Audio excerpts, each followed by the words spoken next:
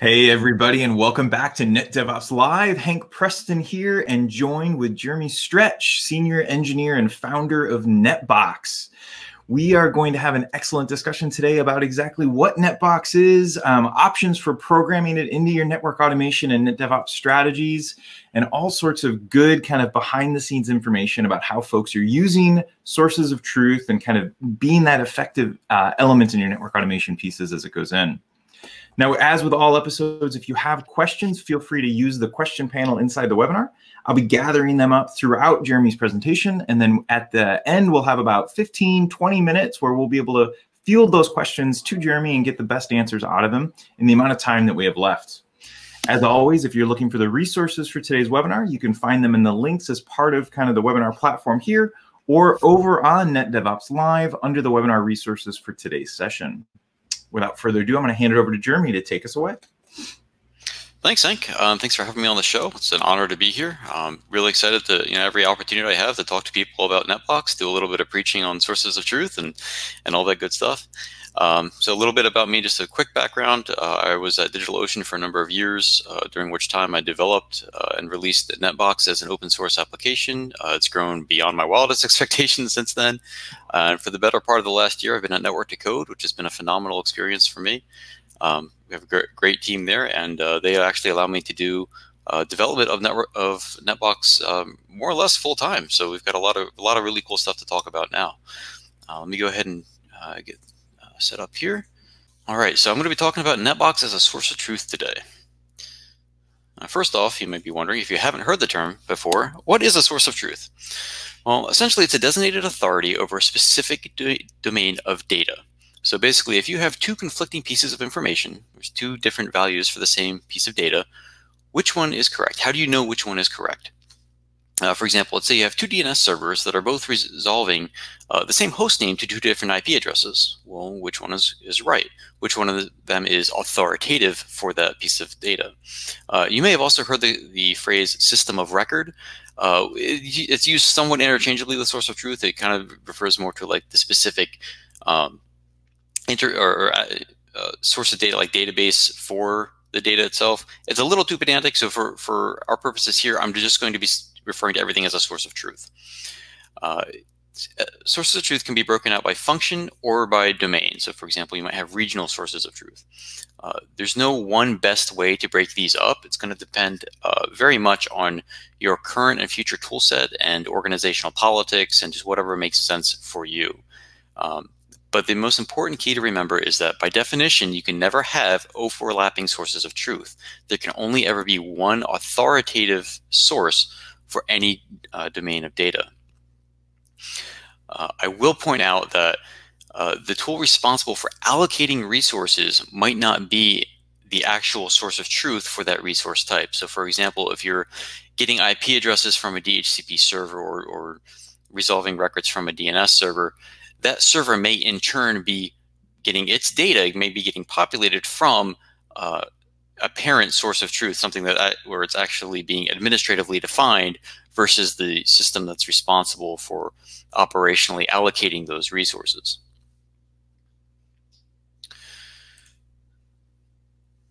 There's two different approaches really that I like to think about when we talk about sources of truth. So one is the legacy approach. This is, up until I think a few years ago, no one really had heard the phrase source of truth. I'm not exactly sure where it came from, but it sounded good, so we started using it. But before that we had a kind of a legacy approach. And if you've been in the industry for a number of years, I'm sure you're familiar with this. This is an environment in which you don't have a source of truth. You've got basically independent data population workflows for each tool in your tool set.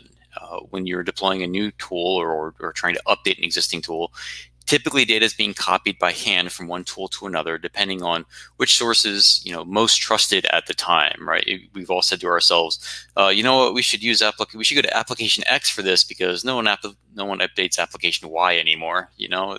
Tools get kind of like semi-deprecated depending on their use. Like, oh, this is still good for like the Eastern region, but like none of the Western region sites have been added to it and things like that. And there's no orchestration in place to ensure that data is consistent across all tools. So for example, there may not be any automated way to ensure that two parallel network monitoring systems are actually using the same IPs and credentials for each device that they're charged with monitoring. Obviously, that leads to a lot of problems.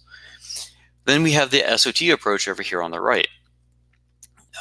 This is the shiny new way of doing things, and the central theme is that new data is only ever input into the source of truth, and all of your tools are pulling from the single central source of truth for whatever domain of data that is.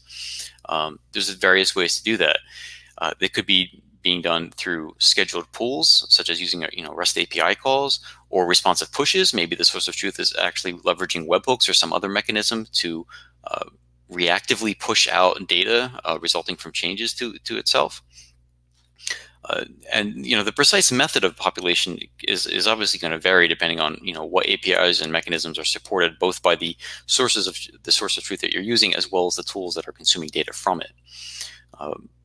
It's also important to note that new data being originated from the source of truth will overwrite any old data where discrepancies exist, right? So again, it goes back to the source of truth is the authority for data. And it's something you have to kind of wrap your mind around, because a lot of people are still in the mindset that, if my NMS says that device X has an IP address 1.2.3.4, that must be correct or was correct at some time. But it's kind of, surrendering that authority to your source of truth to say, okay, whatever is defined in the source of truth, even if it doesn't match what's in my NMS, that has to be correct, and just recognizing that. The real advantage of this approach is that every individual tool can be validated separately against the source of truth at any point in time, right? So if you have 3 different DNS servers, for example, and one of them and each one of them is different, the correct one is whatever matches the source of truth. So we talked about sources of truth. What is NetBox? Well, NetBox is essentially a source of truth, a general purpose SOT for network infrastructure specifically. You can have a source of truth for anything, really, but in the context of NetBox, we're talking about network infrastructure specifically. So things like that include IP address management, data center infrastructure, circuits, data circuits specifically, as well as power feeds and things like that. Anything you might encounter in day-to-day operations of a network.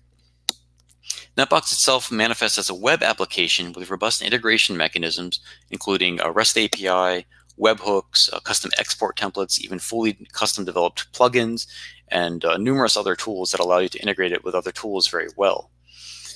It uses the Django web framework, which is written in Python. So everything in NetBox is written in Python, with a PostgreSQL database and Redis for in-memory data store.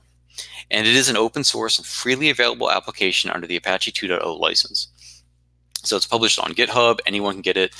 It's not an open core model. I know there's been a little bit of confusion as far as how is network to code involved in it. The NetBox itself, NetBox application itself, is 100% open source. There are no commercial components to it.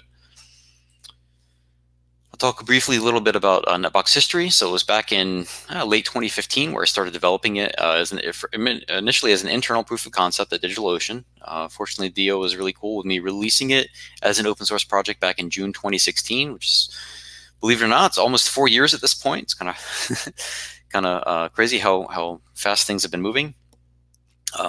John Anderson was the first person to sign on. Incidentally, neither of us had worked at Network to Code at that point. He got involved in the project really early, and now John is my colleague here at NTC. And over the past few years, we've grown the team quite a bit, and we're at 6 currently, I think, with a few new people joining just earlier this year.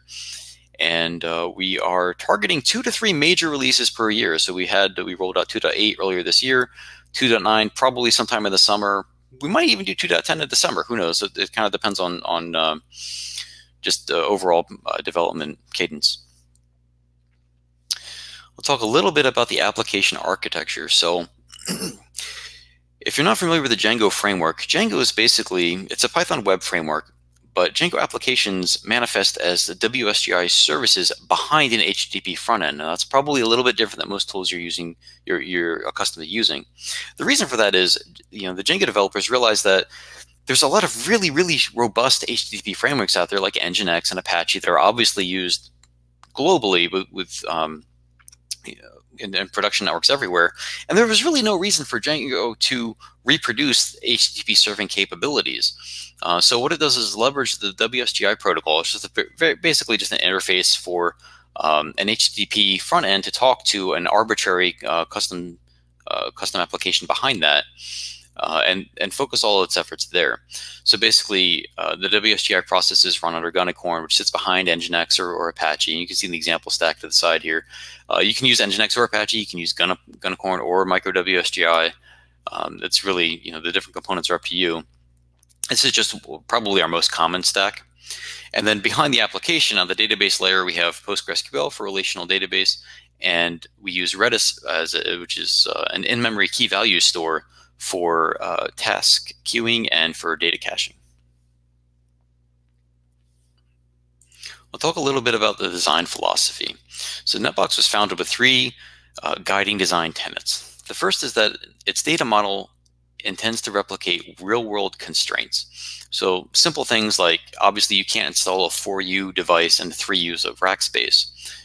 IP addresses have to be assigned to specific interfaces, rather than, like, in the real world, you don't assign IP addresses to devices directly, but rather to interfaces which belong to devices, and the data model replicates that very, very concisely.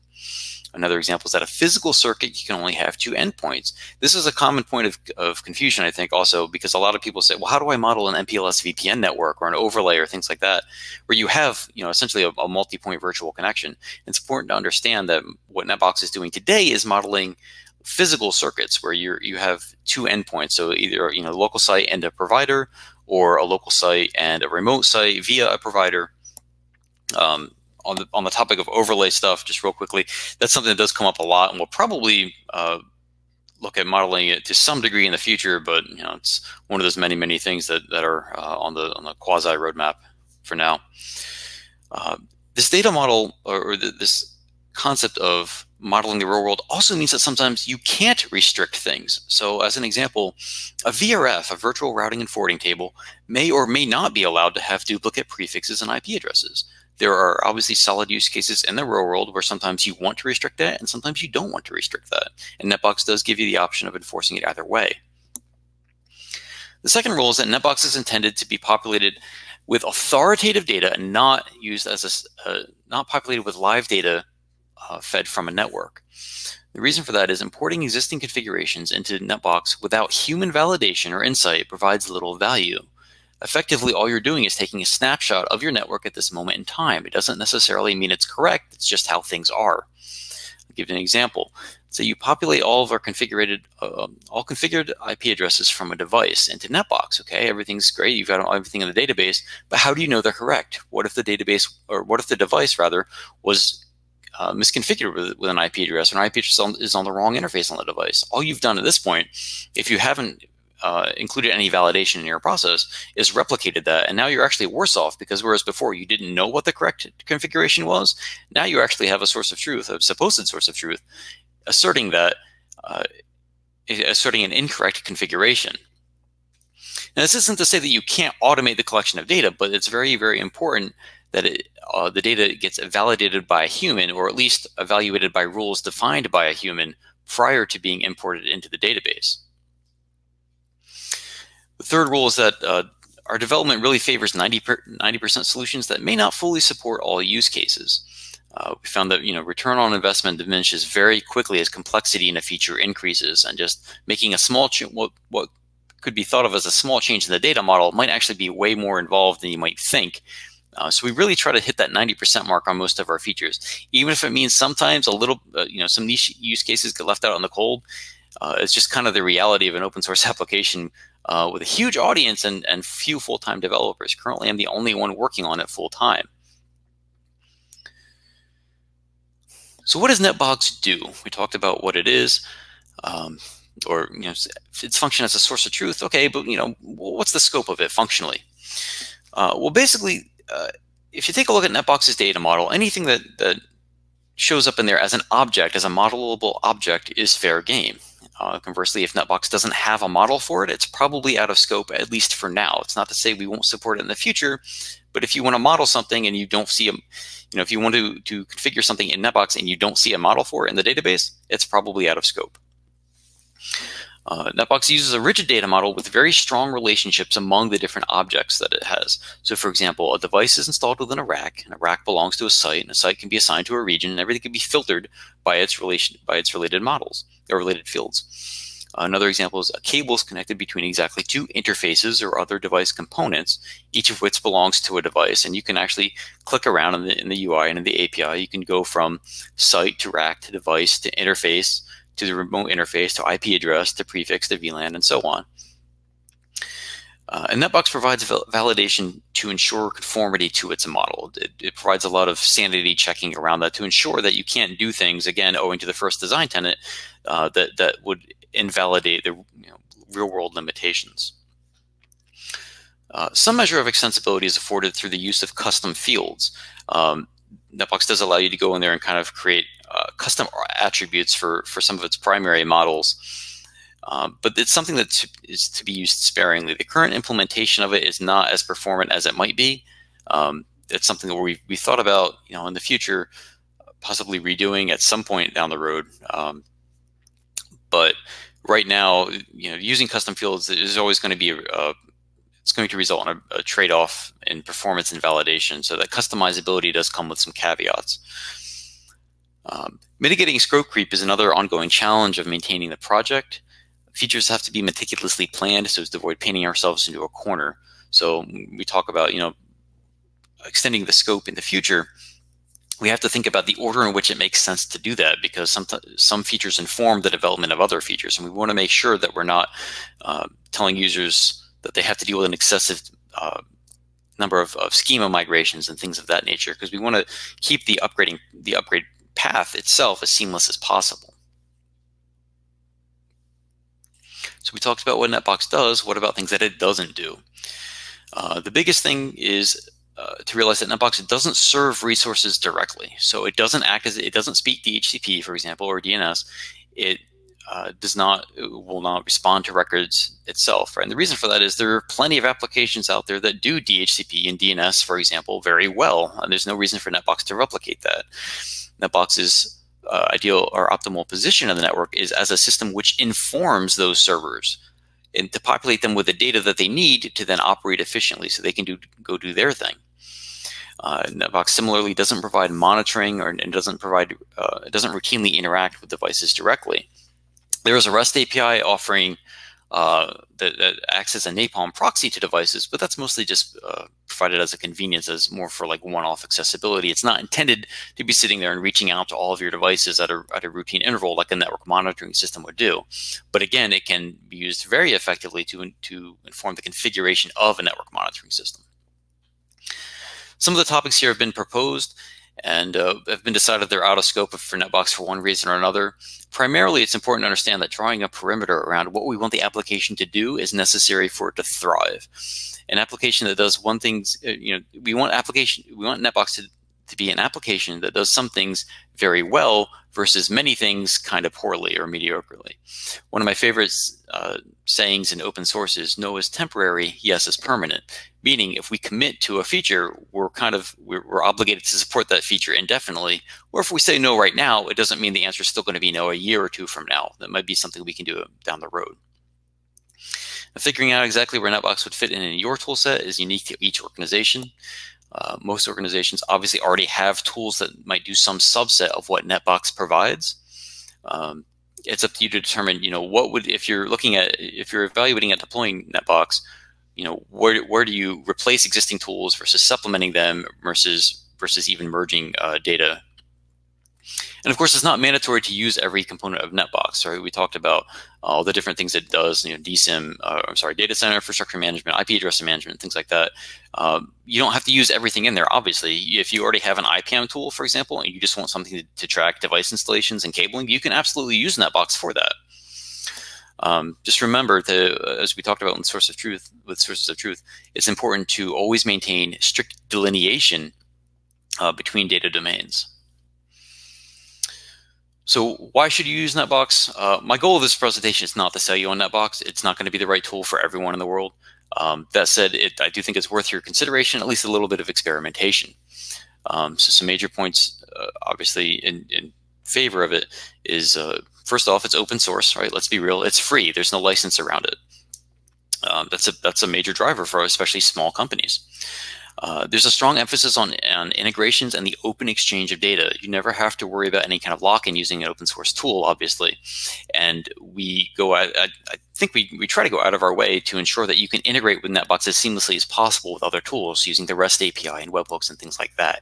We want to actually actively encourage you to use other tools, even where there might exist some overlap in functionality with NetBox. We've also got a very, very active community, and to provide support both through our GitHub and Slack and our mailing list on Google Groups. And Network to Code also, as of late last year, has begun offering commercial support. So even if you need some more established and reliable form of support, Network to Code is here to offer commercial support in that regard. But again, I'll reiterate that NetBox itself as a product has no commercial component. It is, you get the whole thing. There's no open core where you're paying for bits and pieces on top of that. But through NTC, we do provide support and custom development as well. And finally, it's extensible, right? You can actually write plugins to do whatever you want in NetBox. Maybe extend the data model yourself. That was just added recently in 2.8 earlier this year. Really excited to see how that plays out long term. So how do you integrate with NetBox with other tools? I talked about some of these, I mentioned these briefly, but we're going to go through the list here and take a harder look at things like the REST API and webhooks, and go into each of those a little bit more in depth. So first off, we'll start with the REST API. Here's an example using curl, just the simple command line HTTP client, to create to send a post request to NetBox to create an object. In this case, we're creating a prefix. And this REST API so REST API, if you're not familiar with it, is nothing unique to NetBox. There are plenty of tools that implement REST API. And essentially what it means is just, it's a prescription for the exchange of data in JSON format over HTTP. So it's very simple. It's very human friendly. A human can sit there and you can look at this and say, oh, okay, I see I'm creating a prefix and its status is active and it's an IPv4 prefix. So it's very, very open, very flexible. Given the nature of JSON, which is just a mechanism for defining data. If you're familiar with Python, JSON object basically looks like a dictionary or a dictionary of dictionaries. It's very easy to consume, and there are plenty of language-specific clients available for NetBox specifically, PyNetBox and GoNetBox, obviously for Python and Go, respectively. The API in NetBox, the goal is 100% parity with the UI. We're not quite there yet. At some point, probably NetBox version 3 at some point in the future will be fully API driven, but that's probably a long way away at this point still. You might also notice here that the first header passed to curl specifies a token. We use tokens defined in NetBox to control permissions. So basically, tokens get defined and associated with user accounts, and then using that token on a request grants you whatever permissions are assigned to that user. And here's an example of the browsable interface. Sorry, that probably doesn't look that great, but you can see here, NetBox uses the Django REST framework for the REST API under the hood, and one of the many things that framework provides is the ability to render a very human-friendly interface to the API. And it's pretty cool because if you make a request to an endpoint with curl, it's just going to feed you raw JSON. But if you're using a browser, DRF will actually look at the user agent and the accept types and figure, oh, this is a browser. Let me send them something nice. So, oh, you get this nice syntax highlighted form of it instead of just having to deal with raw JSON in the browser. So that's pretty nice. It's also browsable, so you can go and click through different endpoints and click through related objects. Next up, I'll talk about webhooks. So if you're not familiar with it, a webhook is basically an outgoing HTTP request generated from NetBox to an external receiver. Sent in response to a NetBox event. So this is separate from, you see on the left side there, the client is making HTTP requests to NetBox. Well, this other HTTP request, the webhook itself, is completely separate from that process. A webhook is generated in response to an event that takes place in NetBox. So for example, let's say a user creates a device and NetBox sends a webhook to a network monitoring system, letting it know that a new device has been created. Now, the NMS can decide at that point what to do with that information, if anything. Maybe it already knows about the device, or maybe depending on the device's status, it may or may not update its own configuration to adjust. Webhooks can be classified by object type and action type. So in the admin UI, I can say I want to create a webhook for only devices or only sites or only IP addresses. And I may want to limit it to only the creation of new objects, updating existing objects, or the deletion of objects, or some subset thereof. Everything is done in the admin UI. And one of the more recent additions to this feature is that request headers and bodies can both be templated using Jinja 2. That's really cool because now you can, instead of just having a raw dump of data, you can actually format the data, the payload of the webhook, to a format that the receiver expects to receive. If you can't do that, if the receiver, it's obviously pretty limited in what you can do. If the receiver needs something more in-depth than what a simple Jinja 2 template might be able to provide, you might need to implement a middleware somewhere in the middle to do some translation. But it does work for things like Slack messages are a good example. You can actually format a webhook to generate payload data that is in a format that Slack will understand and automatically inject into a Slack channel. So you can very easily set up, for example, have a webhook that says, inject a Slack message to a certain channel every time a new IP address is created. Next up, we'll look at the Python shell / Django ORM. We kind of use these terms interchangeably. The ORM stands for Object Relational Mapper or Mapping, and it's a part of the Django framework on which NetBox is built. So I can't take any credit for this. This is all part of the amazing Django framework. But NetBox does provide a local Python shell, which is executed through the NB shell management utility command there. It's essentially just a normal Python shell preloaded with some things. So for example, all the models automatically get imported, so you don't have to mess with that. And everything, and it drops you directly into the NetBox environment.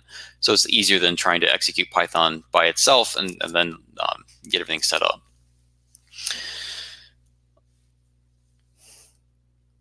It is a supported interface to NetBox. So the one caveat here is obviously use caution. You're working without a net when you're dealing with the ORM directly. Much of the normal UI and API validation doesn't exist in the shell. So for example, if I were go in there and just typo something that would delete all the devices, they're gone. It's not going to give me a second chance to undo that. But in our example here, you can kind of get a feel for how it works. So first, what I'm doing is I'm retrieving a device up here. I'm going to call it router. I'm getting a device named DC1 Edge 1. Make sure here's the object. And then if I want to check, what device type is it, I can just access the device type attribute. I can find out how many interfaces are assigned to it using the ORM. And this is all documented through Django, and to some extent for the NetBox specific parts are in the NetBox documentation. This is just a very simple example. But let's say I wanted to set a serial number on it, I can assign that to the attribute and then just call save on the object, and that'll update the database.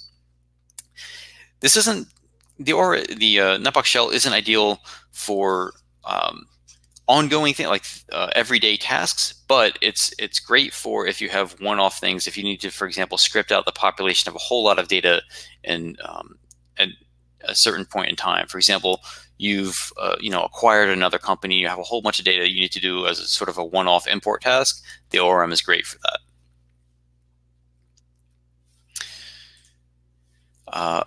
Kind of following on to that is the idea of custom scripts. So we talked about how you can use the interactive shell. Custom scripts extend that to make the interactive shell available via the web UI and the REST API.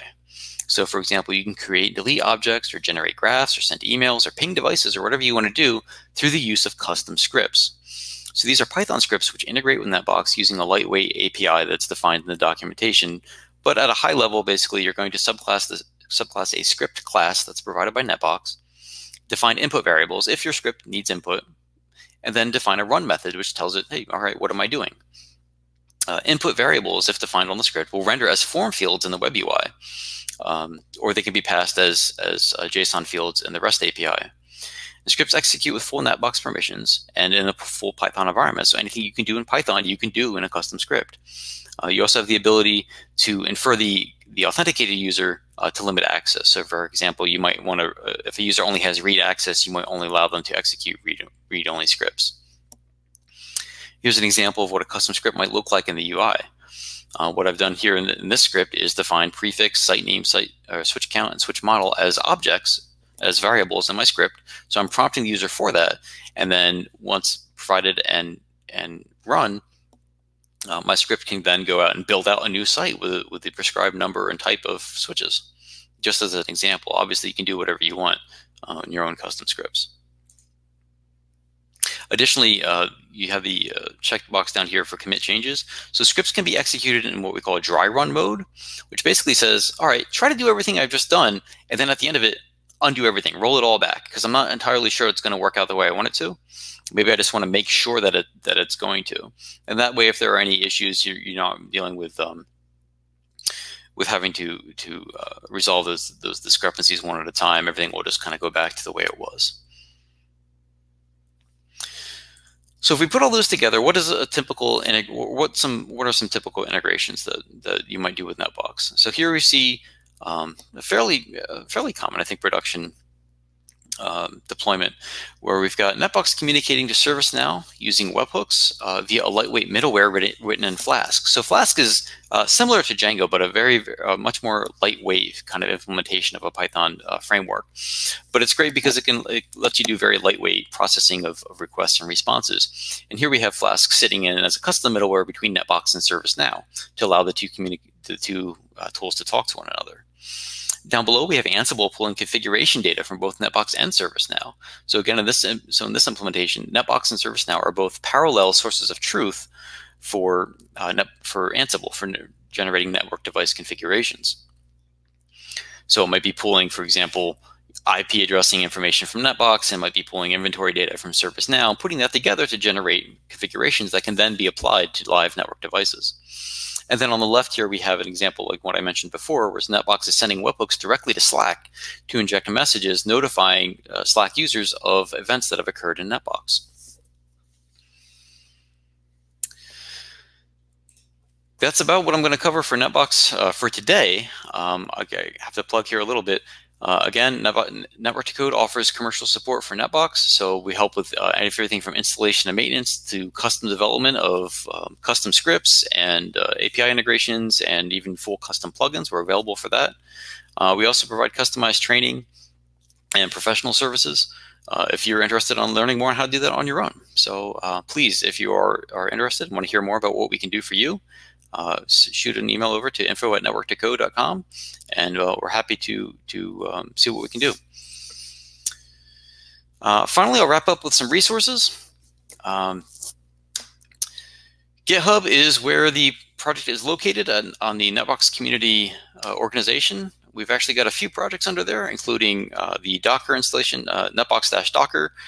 We've got some community repos set up for device type definitions, custom scripts, and reports that other people in the community have published. So a lot of really cool stuff to go through there. The documentation, the official documentation, is on netbox.readthedocs.io. It's updated fairly frequently with every release. And if you're looking for help, the two best places to find it are probably the NetBox Slack channel on networktocode.slack.com and the NetBox mailing list at netboxdiscuss@googlegroups.com. And all that conversation is archived as well, so if you do run into an issue, that discussion group archive is probably the best place to go. And with that, I think I'll hand it back off to Hank. Excellent, Jeremy. This was a great introduction to kind of review through. I think every time I talk to you or watch a presentation from you, I pick up on something new about NetBox that I want to go kind of try out in our own environment. And today was no different. The dialogue in the question and answer or the question, because I can't answer in there, but the questions that have come in have been great. So I'm hoping we're going to get through most, if not all, of the ones that came in, as well as a bunch that I've got here as well. So we're going to dive right in on these. So the first one I've got, I think, is an interesting one to go through. For someone that's getting started or interested with NetBox, what do you need to install it? What are the common ways to go through? What do you recommend for that? Someone had questions about specifically like CentOS is listed as supported. Is Red Hat supported? Are those the only Linux operating systems? Like, what's the most common way people deploy and use NetBox? Yeah, so it's a good question. One thing to keep in mind, first and foremost, is that NetBox is built on the Django framework. So the Django project obviously is much, much larger than just NetBox. There are plenty of applications out there that use it. It's been around for, gosh, I think since 2008 was when I started using it. So it's before that. So basically, we lean quite a bit on Django for underlying support as far as like how do you get Django installed on a device or on a server is the same thing as how do you get NetBox installed, minus the NetBox specific bits. The NetBox documentation itself does provide. We have step-by-step installation instructions for Ubuntu and CentOS. So that's on netbox.readthedocs.io. That'll walk you through it. So that's the official supported version of the installation documentation. That's not to say that's mandatory. There are other ways to do it, certainly. That's just what we support. And again, it kind of goes back to, we don't really have the resources to maintain discrete installation steps for every possibility that's out there. Another very common form is using Docker. So I mentioned there's the NetBox Docker repo on the NetBox community org on GitHub. That's pretty popular. If you go to the wiki, actually, I don't remember offhand, but if you go to the NetBox GitHub wiki, there's a list there of other alternative installations. People have done things from, I think there's an Ansible playbook to set up NetBox. Someone on the mailing list the other day mentioned using Puppet. So there's plenty of things out there. There's a lot of different ways to install it. No shortage of options, certainly. But it really does kind of boil down to, if you can put Django on it, you can probably put NetBox on it. Yeah, and the one thing I'll go through there, in my own journey with NetBox, I've kind of tried several of these. And we do run NetBox as our production kind of source of truth, or to your point, a source of truth for a good number of the technology domains and pieces that are there. In our workflows, we use Docker primarily. I'll run Docker locally on my laptop, but in our production deployments, we actually deploy it on top of Kubernetes. And then use we have a production Postgres cluster that actually has our database piece. So we've kind of integrated NetBox that's there. And so to Jeremy's point, there's lots of options to go through and fit into that. One came in recently on this one as well, and I actually noticed it when you were going through the slides. When you talked about the options for programming and working with NetBox, you mentioned the Python shell and the ORM, the REST API and these other ones, but you didn't I think you mentioned it, but you didn't kind of go into the whole PyNetBox SDK. And I'm curious how you factor PyNetBox into kind of NetBox as the product, the supported platform. What are the differences between that and the Python shell that you exampled there? Because most of my personal work has been using PyNetBox. Right, that's a good point. So first I'll clarify. So PyNetBox is a separate project from NetBox. It's maintained as a separate thing. We call it a community project, although it is hosted. I think it's still hosted at DigitalOcean as of today, but we'll probably bring that into the fold at some point. But so PyNetBox is a Python-specific API client, meaning it consumes the NetBox REST API. It's analogous to another client is Go NetBox, right? Obviously for the Go language. So those two are more or less parallel, just different languages and different, obviously somewhat different abilities depending on the maturity of the plugin and so forth.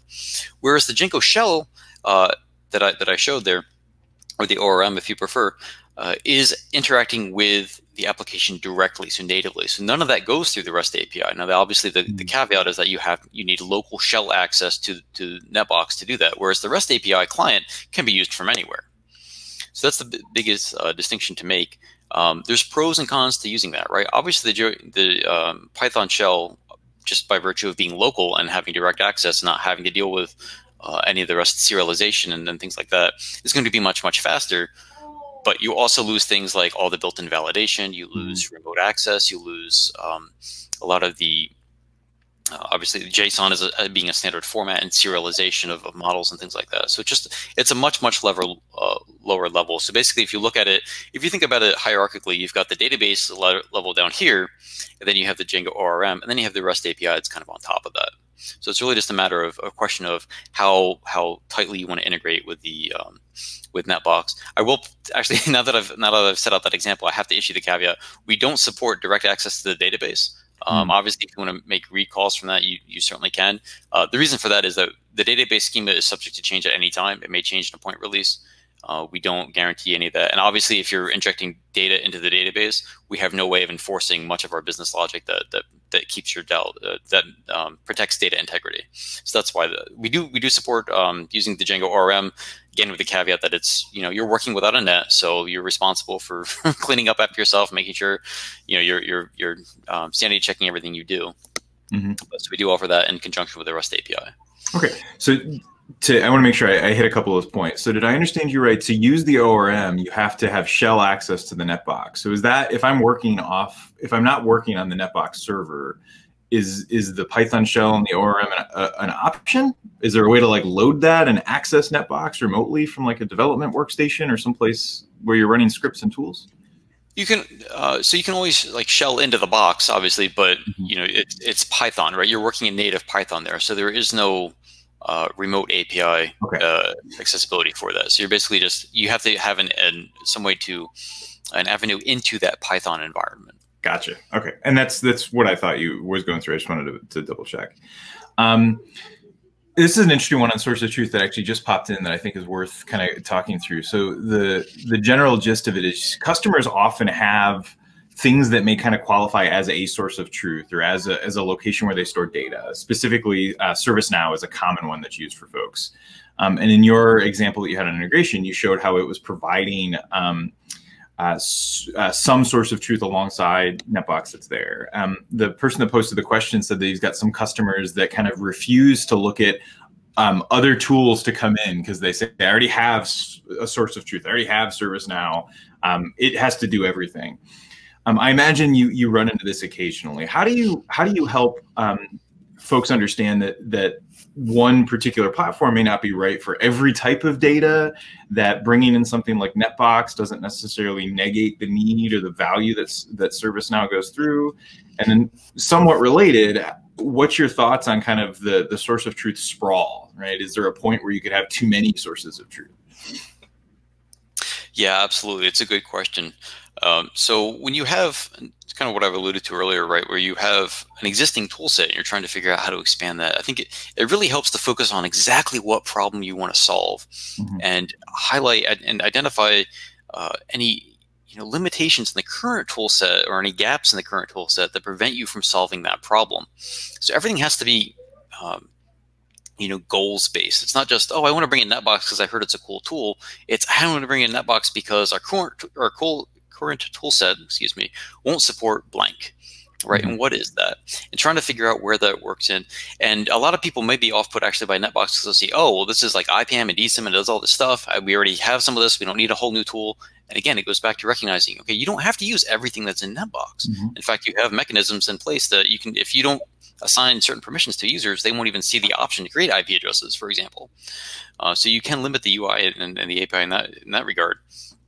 But as far as figuring out how it fits into your tool set and how to make the case for that is highlighting what it can do for you and focusing on how it can integrate with existing tools, right? Saying, okay, well, so we can actually have Ansible, for example, can pull certain pieces of data from NetBox, and it can pull certain pieces from ServiceNow, it can pull certain pieces from BlueCat or whatever other systems might also be in your tool set today. And it's really just a matter of kind of figuring out where it fits in, and it helps. Honestly, it helps to whiteboard everything out and just kind of draw and start tagging things. Okay, like DNS comes from here, and trying to figure that out. And obviously, I mean, I don't mean to belittle it. It's obviously a huge endeavor. Network to code. We go into customers and we spend months with them figuring this out. So it's a lot to think about. But yeah, I think it really boils down to figuring out what specific problems are you trying to solve, and how best can you model the data that you need to provide to your tools to operate your network. Yeah, and it's one of those pieces that I always find myself mentioning is talking about something like source of truth or building an automation plan or modeling things out for config management or validation is very easy to say, but it's when you actually try to implement it and work it into existing business processes and things, that's where the work comes in. It's very rarely a technical problem. It's a culture, it's a tooling, it's a decisions issue. Yeah, there have been a lot of situations where I've said, please just give me a technical problem. Just let me figure out how to make two APIs talk to one another. Yeah, that's so true as it goes in. Here's one that came through, and I don't even, I found myself tackling this in cases as well. You mentioned custom fields, I think, in the presentation. I don't know if you specifically called out tags, but that's an area where I look at those as mechanisms to kind of customize NetBox to our own use cases. And we've used a bit of both in our own environment. But they also have this huge potential for sprawl and technical debt as they kind of get out of control with tags and custom fields. So how do you determine, or how do you recommend folks kind of picture or pick when to use a custom field, when to use a tag? Are there good use cases for both? Caveats or things that you would suggest people think about before kind of jumping down either path? Sure, and that's a good point. I think the primary thing to recognize is that tags are, so for anyone not familiar with the product, tags are basically just little slug values that can be assigned to many different objects in NetBox. So you might have a tag for under maintenance, for example, and you might just throw that onto devices or specific IP addresses or whatever in NetBox, any object that supports tags. Custom fields are intended to actually communicate a value. So a tag is basically just a single identifier that means the same thing to whatever it's applied to. Whereas a custom field is some other additional attribute that doesn't exist within the native data model that you want to communicate and associate with resources in NetBox. So an example of a custom field might be, okay, I need to tag a site with a geolocation field, right? Something that doesn't exist in NetBox. We have GPS coordinates, but maybe you have a specific thing that you need to tag it with.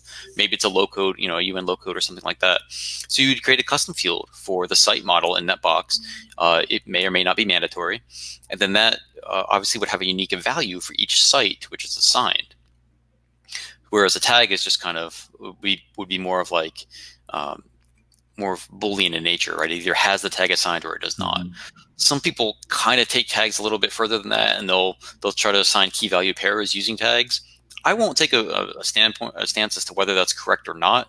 Obviously, whatever works for you is what works for you, and I'm not having no knowledge of your specific use case, I'm not qualified to say whether or not it's correct.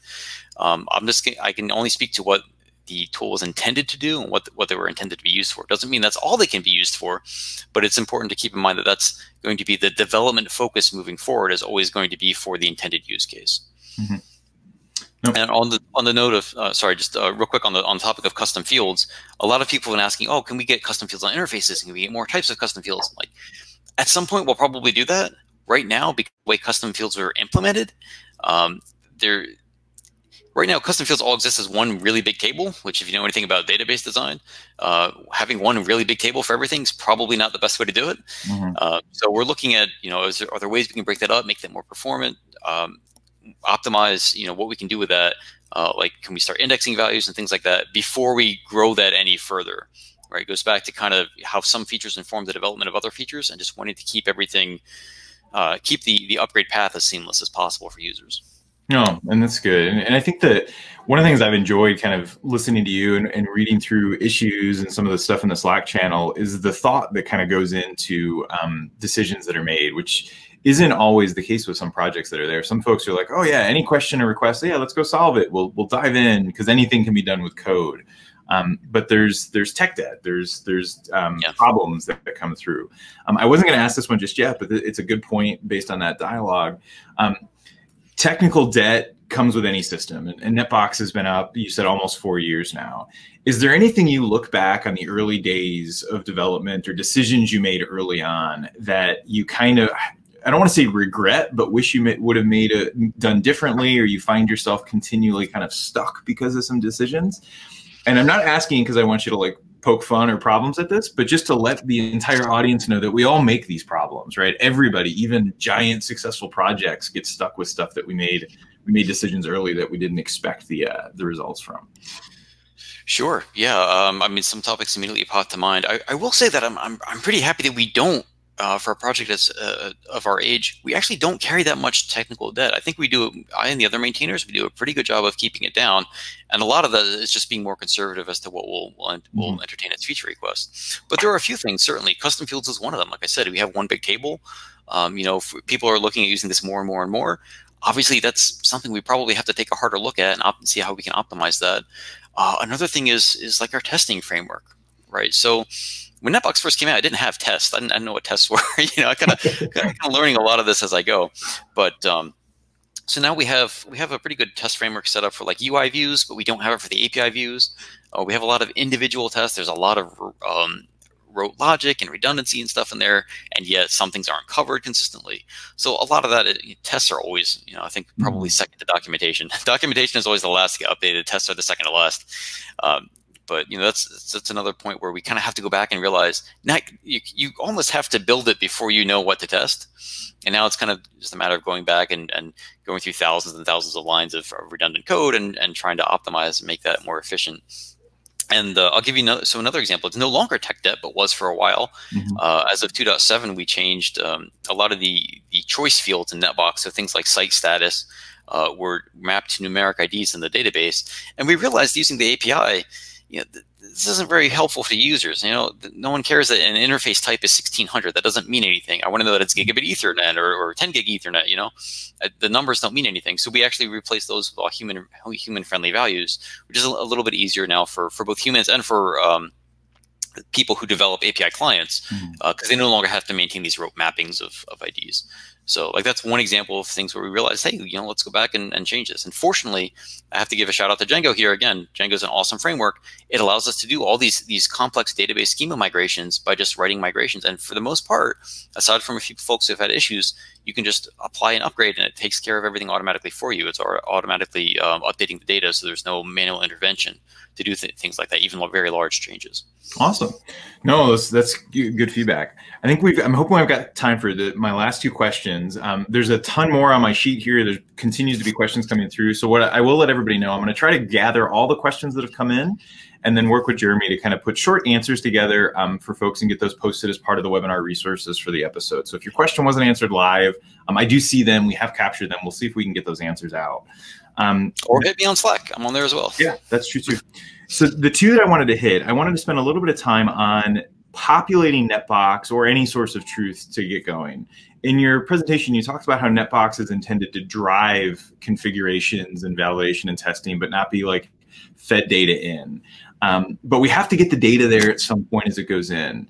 And so it's my view has always been, okay, if you have an existing network and lack a source of truth completely, that you have to kind of figure out where to read data from the current source of truth, which is the real network. And so it's one of those cases, you may not like the current source of truth, or it may not even be fully what you want it to be configured as.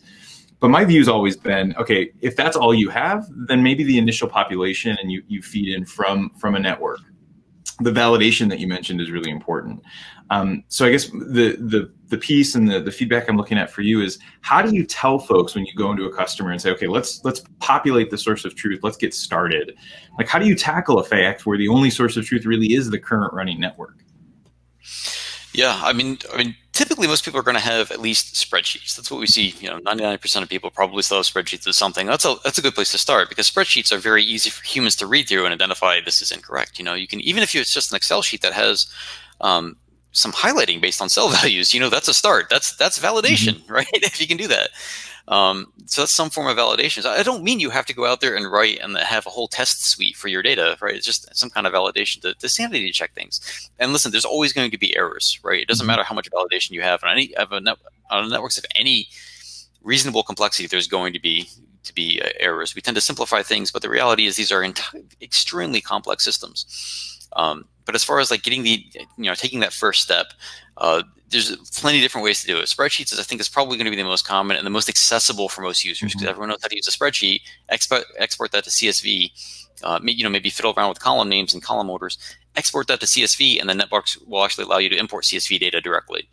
Might take some trial and error to get all the related objects identified and things like that, but that's a great way to go. But it's just a matter of having someone look at it and like, does all this make sense? And then you can obviously do you can automate validation for things like that. You can write even just little simple Python scripts that might load a CSV and say, okay, make sure site is always one of these values, or make sure an IP address is always within this range, or something like that. And just making sure that everything kind of exists as it should. Make sure that gigabit ETH 000 is always connected to router A, for example. That's what we try to do, is we try to obviously templatize things as best we can. It's not always a possibility, but we try to leverage that and the ability to apply validation at scale like that. Beyond that, there's obviously importing stuff from device configurations. There's plenty of tools out there that would be a whole series, series of talks. There's the REST API. You can use things like, maybe you're using NetBox to pull data from Ansible and loading that in. And if it's already been validated, it doesn't really matter where it comes from. It's just a matter of ensuring that you have some human in there looking at data. And that's not to say that everything has to be validated before import. There's tools available as well. I didn't really cover them, but there's something very similar to custom scripts. We allow you to write custom reports that will actually go through and validate data in NetBox. And so once you have everything loaded, you can say, okay, make sure all of my sites in the US have a time zone set, something like that. You can do that, and you can have it run. You can even schedule a cron task to have those run every night or so, and then in the morning you'll see, oh, these 3 objects failed validation on that, and you go in there and fix that. So awesome. All right, and the last question I'm going to ask is, let's say I've got somebody that's out there, they've used NetBox, and they want to kind of contribute back, get involved in the project. What are your recommendations for somebody that wants to do that? Are there good places to start contributing? Are there areas to help? Are there spots that you could use help? You said you're the only full-time developer. Clearly, we want to give you some help and make sure that the product continues to go well. Yeah, absolutely. The first thing I think is join the Slack channel. That's probably the best place to get the most live asynchronous feel for the project flow. Meant to express interest. Obviously, register on GitHub if you're not already. Take a look around the project. Familiarize yourself with the code base. Get some idea of that. And I would say even start by looking through the release notes. Right? Go through, okay, what kind of stuff have we been working on? Take a look at the milestones that we've mapped for 2.9 and 2.10 currently. Right? Okay, well, what are we working toward? And then obviously, we always bugs are always a given. Right? If there's anything out there that's a bug, take a look at it. The biggest thing that we kind of want to avoid with people is, a lot of people get a little too eager with things, and they'll say, okay, oh, this is a cool feature, I want to do it in NetBox. They go out and they implement it, and then we just get a pull request. And it's just for like some feature they want to put in NetBox, and we're like, sorry, we can't do this. Everything has to have an issue open first so we can discuss it and everything. And then people get annoyed with us, like, well, I just spent so much time on it. Why aren't you going to do it? It's like, why didn't you talk to anyone first? Let's do that first. Make sure that someone else knows you're working on it. I'll do it. If you express interest in even an open feature request or a bug, comment on it, and I or one of the other maintainers can go through and assign you to it, and then that's your baby. Go for it. If you I obviously start small. Don't go out there and try to implement object-oriented permissions on your own, because I struggle with that. But there's lots of little stuff in there, little features, and we've had some people come in, that just will blow through some features and knock them out for us, and that's great. And that really helps get the open issue count down. But the biggest thing is just let someone know that you're interested in working on it, and then if you run into issues with it too, like everyone else is here, feel free to comment. If you just want to bounce an idea of how you might be able to implement something, or if you ran into a wall, comment either on GitHub. I will say we prefer to keep all of the development-oriented discussion on GitHub, just so that there's a record for it. Obviously, in Slack, you say something and it's gone the next day. So all development-focused stuff gets there. But if you're just not sure of how to do something like in Python or NetBox generally, the Slack is a great place for that. The Google group discussion list is a great place for that as well. Awesome. All right. Well, I think the key to that is talk to the community, become part of the NetBox community if you want to get involved on those pieces. All right. We are at the top of the hour. We will do our best to kind of work through the outstanding list of questions that we didn't get through. But any final thoughts for our audience before I close this down, Jeremy? No, I'm just saying our next release should be NetBox 2.9. We're hoping to shoot for June or July, depending on what happens. And we're at a point now, I'm really, really happy, because we're finally getting back to some of those kind of mothballed issues, like really long-standing feature requests. I've been working on something right now, number 554. Whenever you get a 3-digit issue number, it's been around for a while. But like that's object-oriented permissions, and we just have a lot of cool stuff coming. It's just a matter of gathering development resources and trying to get all our ducks in a row as far as what to do when. But yeah, lots of cool stuff coming. Lots of great integrations continuing to happen. So I'm really, really happy with that and excited about where the project's going. Wonderful. All right. Well, thank you again for joining me. It's been a great presentation and discussion, and I will talk to you soon. Thanks. All right, everybody. So finishing up on this wonderful episode of NetDevOps Live. Now, as always, if you're looking for I'm trying to get the slide.